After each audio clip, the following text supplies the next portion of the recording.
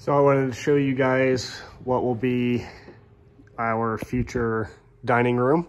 And this is it. This whole area here, this big room, will one day be the dining room. It's obviously a big mess right now and we have a lot of work to do in here. But yeah, this will be where our dining room is. Has stairs leading up to the second floor. Back in there is a master bedroom and bathroom.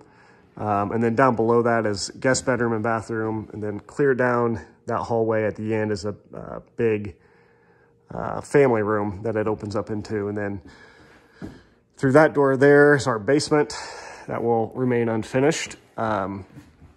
So right through there, we have this all blocked off, but there's a big opening here where you have access to the kitchen. So the kitchen is right next to the dining room. The kitchen has basically nothing done yet. It's we're gonna have to do a complete demo and renovation of that. One of these days, it's gonna be one of our bigger projects down the road. And then also this is blocked off as well. This opens up. So there's the two big openings here. That one goes into our the main living room basically. And well, we're going to use that as one of the several living rooms.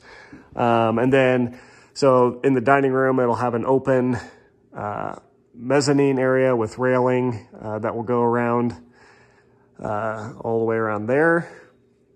And so it's going to kind of feel big and open, really tall ceilings. And then as you can see there, we still have the original metal ceilings there from when the building was originally made back in the early 1900s. I don't know if they made that out of tin or aluminum or what, but those are original. So we're going to try to leave as much of this ceiling as we can, and then just figure out a clean way to transition into the new ceiling there. So yeah, I just wanted to show you quickly what